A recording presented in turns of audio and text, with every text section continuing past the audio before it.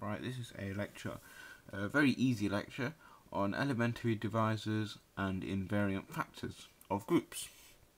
Should be a very quick one. Right, for a group of order x, the elementary divisors are all combinations of the prime factors. So if we have the order x here, and the prime factors are p1 squared and p2, then the elementary divisors are in brackets p1, p2, and p1 squared, p2. The invariant factors are the combinations of these.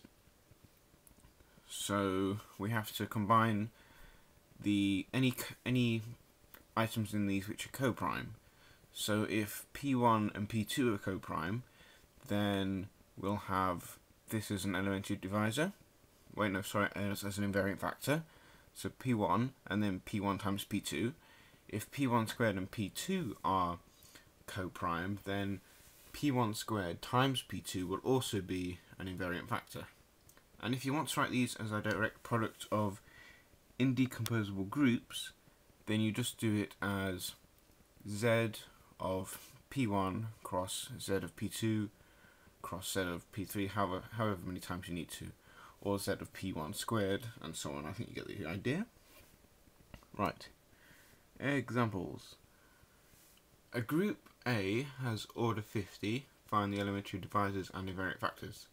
Right, first we have to set it out in its prime factors, which would be 2 times 5 times 5.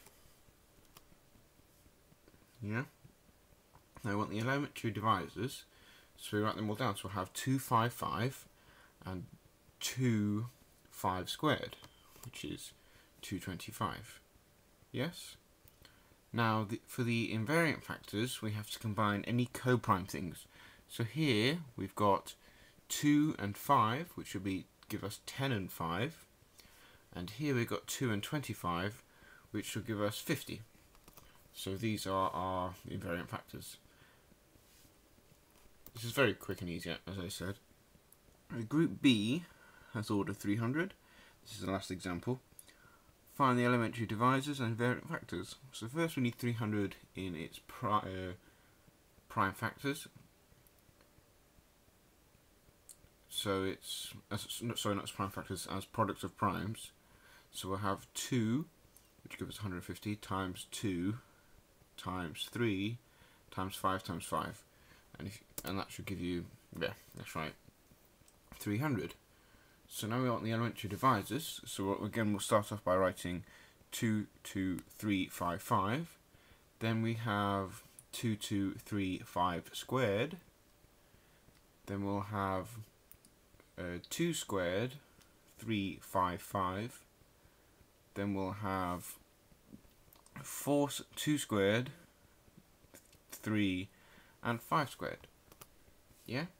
So I hope you can see what I've done here. Yeah. Now we want the invariant factors, and well, I picked a big number on purpose so that we'll get lots of stuff. So first we want to get the co-prime stuff of here, which will be 5 and 3 and 2. They're the most that we can get out of that, which if we multiply will give us 30. And then anything that's left, we've got left a 2 and a 5, which are co-prime as well. So that's 10. So we'll have 30 and 10. And all of these should multiply to give you 300. And that's a good check if you've done it right. So this one's turned into 30 and 10.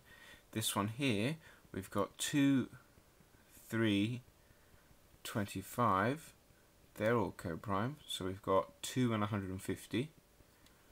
Here we've got 4, 3, 5. They're all co-prime, which if we multiply gives us 60 and 5.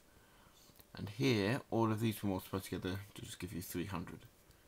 Hopefully. There we go, and that's that video. I hope that made sense, and it's pretty easy stuff.